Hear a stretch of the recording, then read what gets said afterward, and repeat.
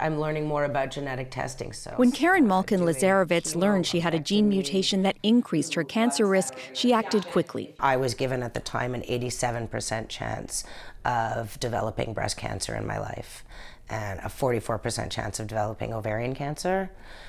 I didn't want to live in fear, so I chose risk-reducing surgeries to be here for my children. She has the BRCA2 mutation, one of the most common causes of hereditary breast cancer. To have this information and to understand mutations that exist is to be able to educate ourselves and to do our own due diligence to protect ourselves. A team of scientists now say they have identified another possible gene mutation of consequence. I think eventually this gene should be added to the list of other breast cancer susceptibility genes.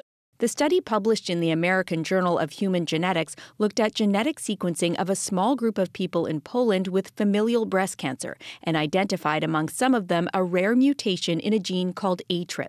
The researchers then found that same mutation in the DNA data of other people with breast cancer in Poland and the UK. People who carry a mutation on that gene would have a 2 to 3-fold higher risk of developing breast cancer comparing to the general population.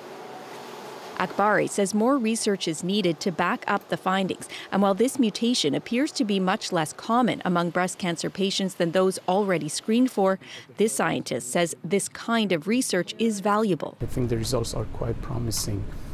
We are looking forward to validation in other samples to really identify the genetic basis of cancer development, which can be used for different purposes, including preventive strategies. The Canadian Cancer Society says the discovery is promising, and it's looking forward to see how the research develops.